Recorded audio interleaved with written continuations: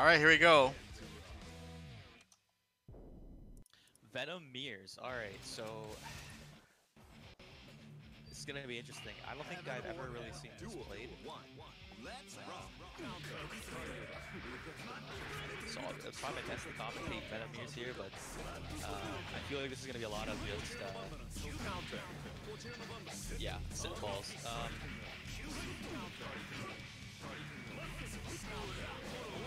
Early burst here from Frosty and Echo.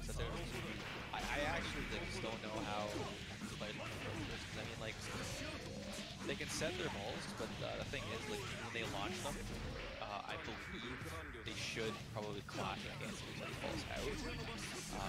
So I'm not sure, like, how effective it's gonna be. Like, you see two QBs on screen right now.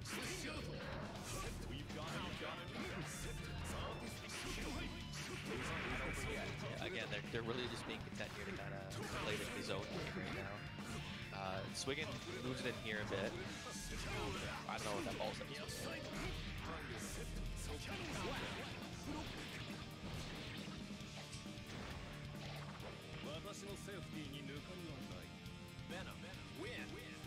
Alright, SWIGGN taking the first round. All or nothing.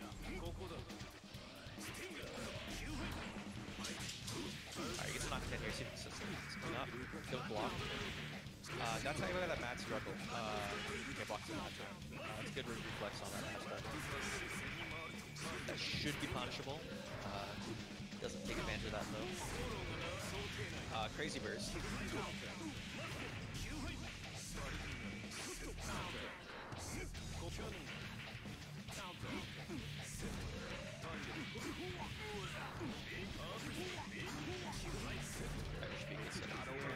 Good block low. Tries to ball his way out of the corner.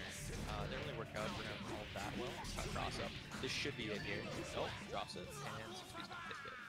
Still gets it though, but one thing to note, I feel like SWIGGN is definitely playing cleaner than he was last week. Yeah. I think it's tough to like kind of, it's tough to see in this mirror. I feel because like they're both trying to play like that same range game, and the balls just kind of they cancel each other out a lot, and like there's not like a ton of aggressive movement on either side. But I do agree with you where I think his setup's looking pretty clean so far. He's set high there. Frosty's blocking all the low ones, so you can see SWIGGN actually mixed up there for a high mix up. Good throw. Went for an OTG there. Not sure about that. I'm not sure what he went for there either, unless he was trying to throw a burst.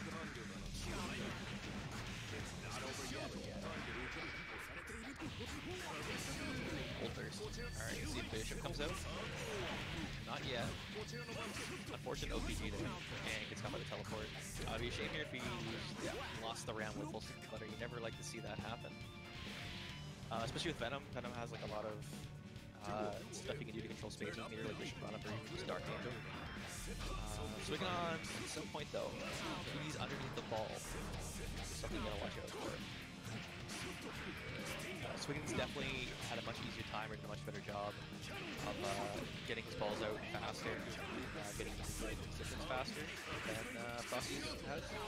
And as Venom, I feel like once the other Venom has his balls moving, it's very, very difficult to do as that character to be able to do anything against that in neutral. So I think it's really important to it's gone there for full screen. It's like I said, it's really important that you don't become the second one to get his balls out, because at that point you're playing catch up with a character that's not really built for that. All right, so we're gonna line up the next match here, and SWIGGN moves on, and we're waiting just for the winner of Sunnies and 10-1. So we're gonna see where they're at. Cinnies, so we're gonna get Cinnies and SWIGGN to play right out of the gate. Okay.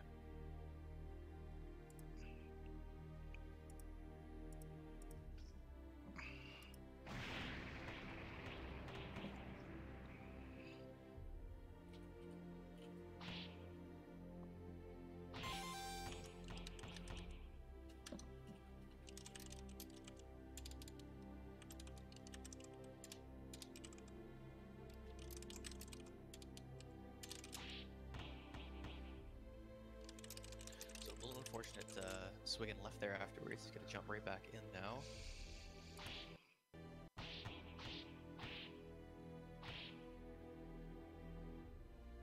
We've got a newcomer.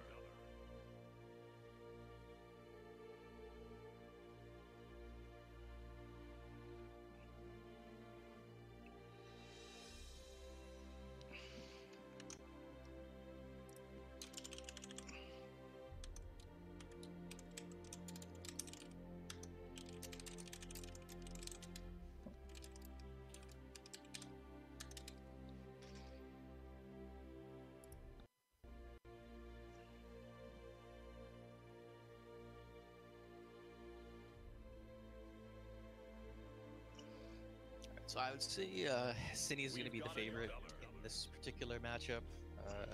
Very experienced player, strong Zato, although it looks like he's going to be going Soul for this one. I know he's got like quite a few characters sitting in his back pocket. There's Axel, Temkin, Johnny, there's May. So unsurprising for me that he'd have a Soul at this point.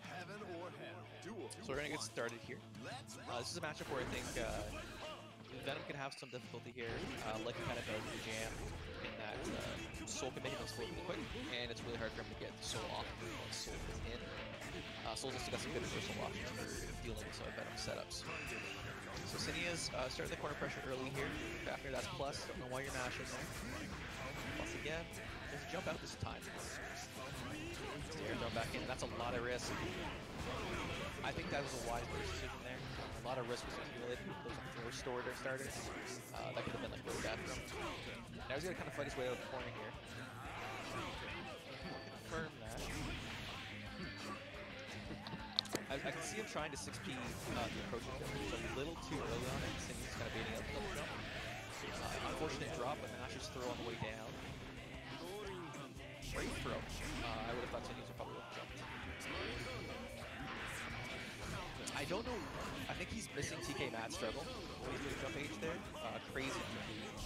I think he's gonna get a better punch there, but it should be a setup in the corner. The classic. You hate to see it happen. I mean, at that point, why not? Round start Bandit Revolver, run up Cinea's taking a page out of the net play Soul book. Special zone. Good air throw. Good recognition. Again, don't know why he couldn't throw the button now. It's a lot of damage. Great bait on the burst. It's not over yet.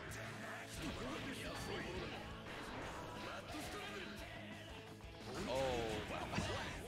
So Cine is showing early that he has no respect at all for anybody he's playing right now. Okay, we're gonna jump right into the round 2. More game 2 as it may be. SWIGGN definitely just got cut. Pushing too many buttons there.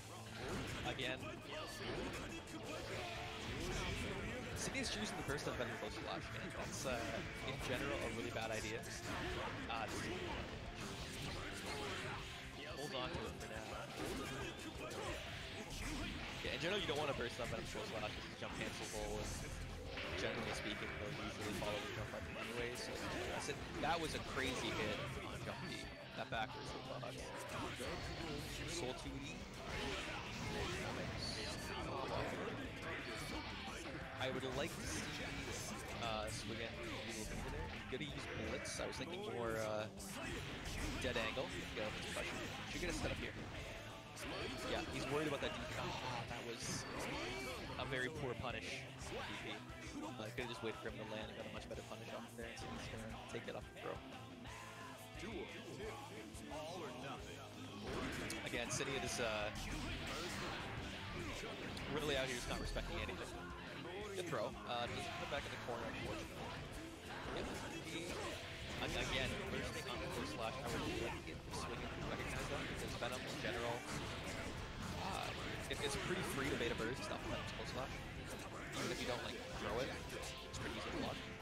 He hasn't really done that yet. Cineas has shown that he's willing to burst on close slash. I think at this point also, SWIGGN should probably just block, because Cineas is just gonna do shit. Just block every wake up, or every time on his wake up. Really weird gold first. Struggles. Crazy DP.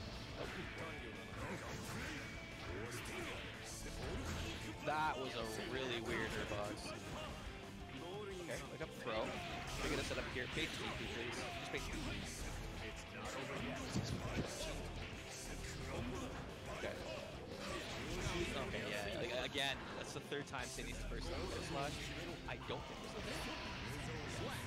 is again, Cindy is with what would generally be a really, really ill-advised burst timing against Venom on a close slash. Really unfortunate SWIGGN didn't recognize that and just, you know, go out there and bait it at least once. But Cindy is going to move on here. I think, yeah, Marwa and HeadPress is working right now. So I think we're just waiting on that side of the bracket, if I'm correct. Yeah. Yeah, so we are waiting for a little bit. So yeah, it's an interesting start to the night, that's for sure. And so far in winners finals, Cindy's is sitting in winners finals. Cha-Cha and LordHeadPress are still playing. They had some technical difficulties. Frosty Neko and 10-1 are playing off stream currently. And then as soon as we got losers matches, we will be jumping into those.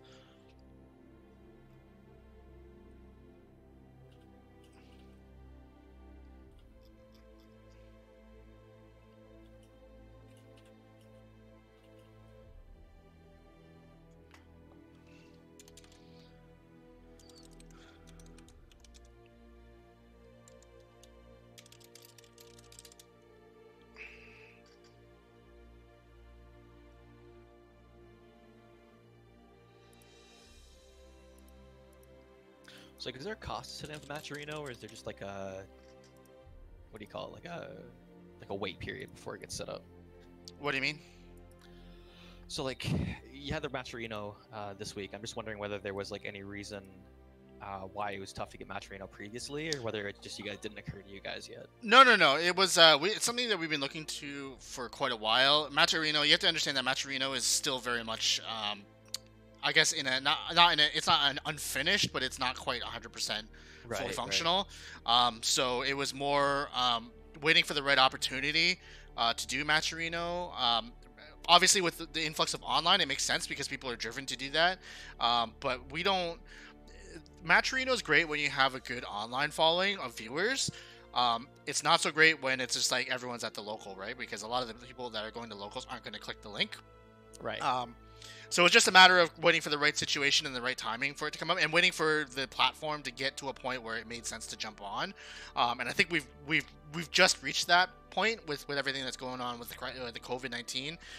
So that's why we decided to do Matcherino now, and it'll be a continuing part of our ecosystem moving forward. Because one of the things that I did discuss is like, you know, after this whole coronavirus thing is done, I don't think these online tournaments are going to go away.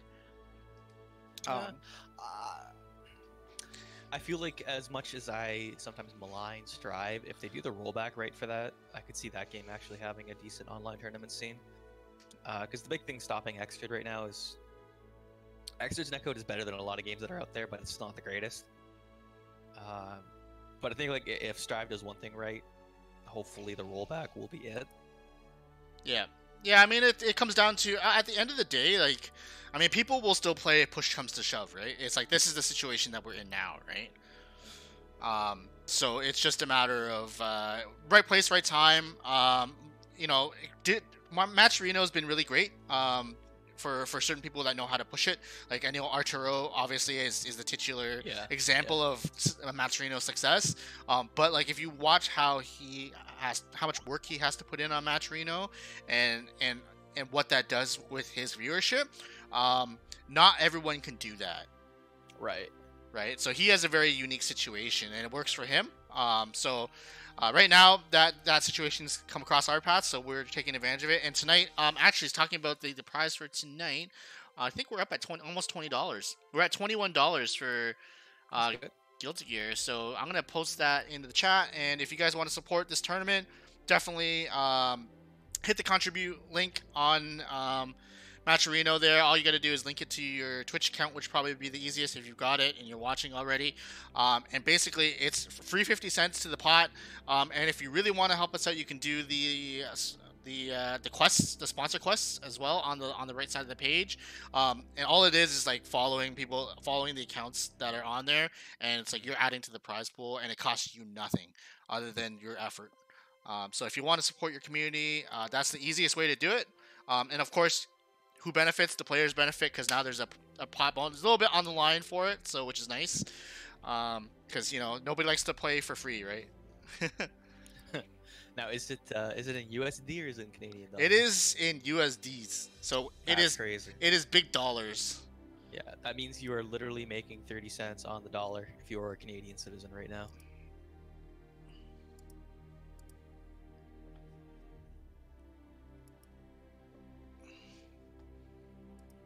So it looks like LordHeadPress and SWIGGN are gonna play. So LordHeadPress, I've seen him on the NetPlay streets before, so not entirely a stranger to me. Again, kind of disappointed that Savior wasn't able to make it. Savior, fairly good Faust player. I've had the opportunity to play him a lot of times on NetPlay. Pretty strong.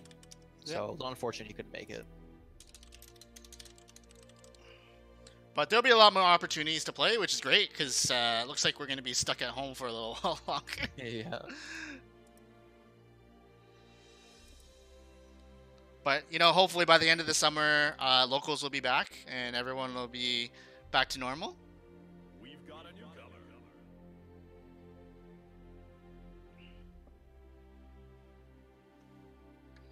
We've got a newcomer. Alright. So LordHeadPress playing Eno against SWIGGN's Venom.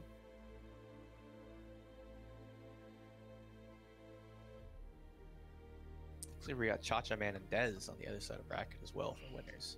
Yep, so you can watch that on the main stream.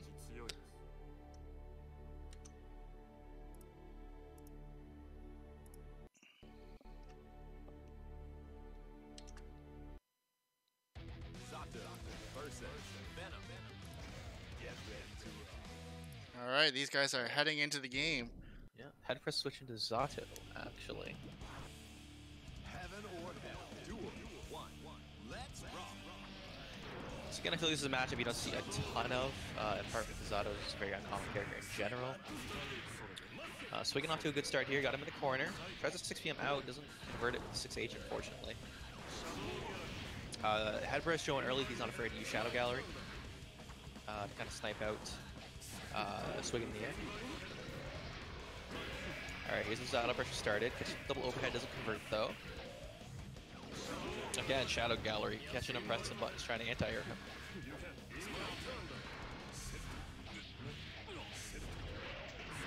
Good setup here, catches him low, forces the burst. Again, SWIGGN not recognizing that people are bursting on his close slash when they really shouldn't be.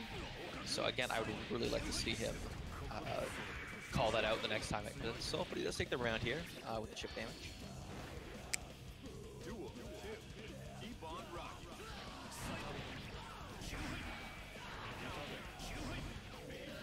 Early ball set up here. Misses ball there, unfortunately. We block Shadow Gallery, no punish. There's an air combo there, unfortunately. Head press. Not a knockdown, unfortunately. Misses pressure, gets to the 5D. There's the burst. So he actually set up the unblockable there, or at least he tried to.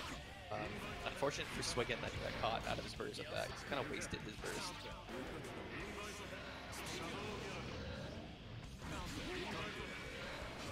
Yeah, Zato notoriously has some difficulty getting knocked down sometimes from distance in this version of the game.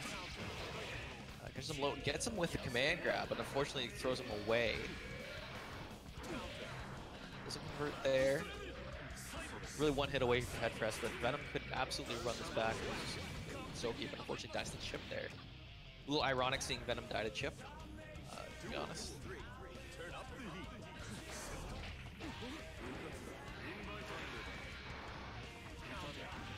Gets 6P there.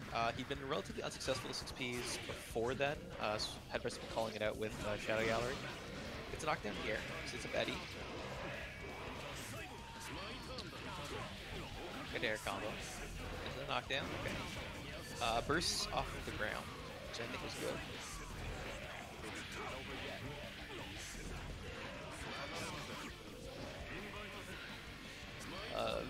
Zato's dead angle is pretty mediocre, but HeadPress has been having a good rate of success with it. SWIGGN unfortunately hit Eddie out there, but didn't get too much of a punish for it. This is not going to be enough. I think.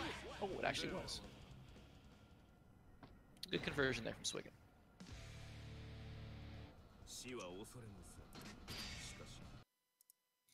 Alright, HeadPress I believe is going to probably switch back to Eno.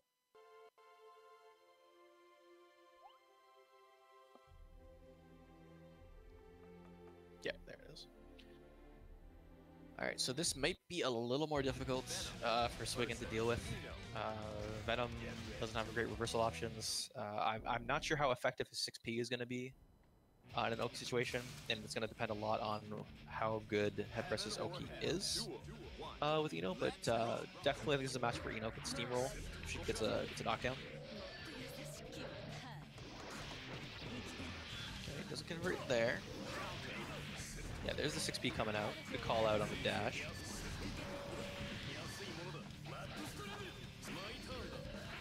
I think I would like to see HeadPress use the note a little bit more neutral here. Maybe to contest some of these balls that are coming out. Alright, gets a knockdown. VCL there. Not sure about that one.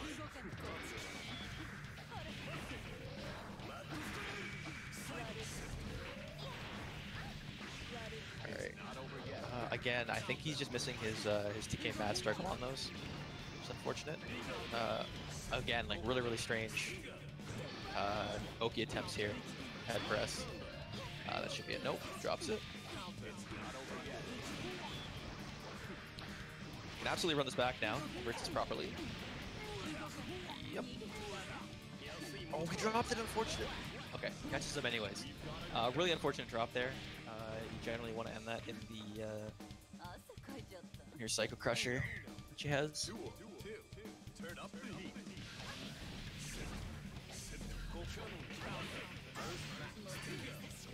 SWIGGN sent out the balls early. Good knockdown here for HeadPress. Doesn't really capitalize on it, unfortunately.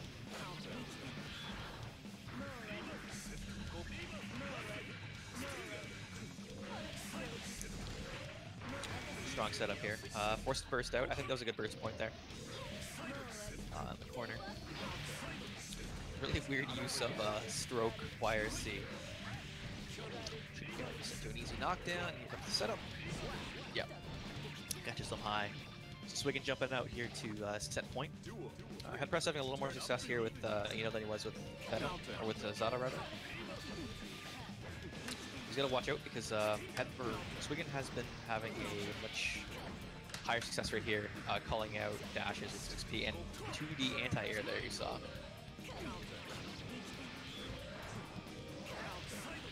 Yeah, like there's 6P doing a really good, effective job of calling out, doing dash and neutral. Good dead angle. Yeah, I think he got it first there. Okay, versus do a knockdown. Ooh, gets the reset. Yeah, you really don't want to tech there. Players always looking for the reset. I don't know what he was going for there. Good air throw. HeadPress gonna take that one. I liked what I was seeing there towards the end from HeadPress. Good job calling out the tech with the air throw for the reset. Heaven or hell. Duel. One. Let's rock. So I think HeadPress does have to kind of cool it a bit with the hop dash and neutral. So we can, like again, he's just throwing out 6Ps here, just trying to call that out. So yeah, very good idea there, throwing the note out. I can see him do it a little bit more than what I've seen. That's unfortunate.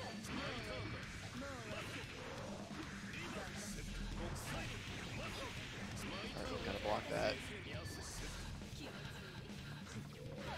Again, it might be nice to see the note coming out here when he has opportunity. because Ino can use it pretty effectively to cover her approach. She does have a very linear approach moving forward. The hop dash is her only dash option. And again, yeah, calling out the hop dash with 6P. And Venom 6P so strong. It's a really effective way of preventing Ino from just kind of getting in for free in neutral.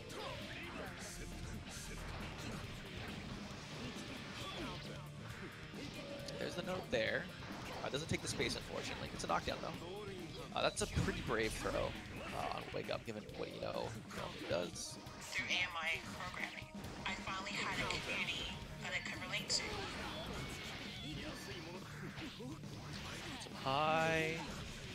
Really good start here for LordHeadPress. She converts into a knockdown. Doesn't get there. Big throw by SWIGGN. This is a lot of trouble here for Ino. She does have her stupor, and there it is.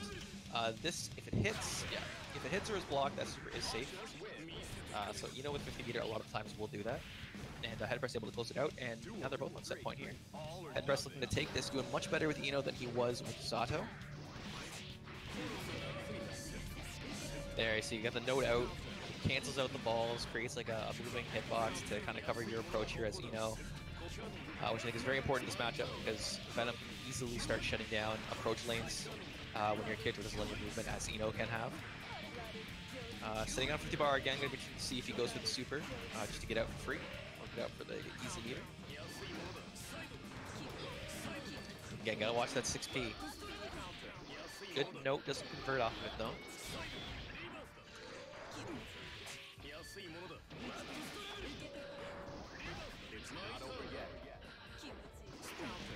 Right over top the ball, gets the reset there. Oh, she went for it there. Just a little bit misspaced and had SWIGGN tech backwards. Oh, that's a really bad ball setup there, unfortunately. So reset. One more combo away, I believe. Doesn't get his knockdown there again. Sets up no. That's really unfortunate. Oh, wow, this is actually his confirmed there. But not going to matter as he catches him not blocking on Wake Up. Close match. Yeah, no, that was actually really good last two matches there. I think HeadPress was doing a lot of things right with Ino. Again, like I was saying, I'd like to see him utilize the note a bit more to cover her linear approach, especially when the balls start coming out. And also just say, kind of getting some of those combo routes down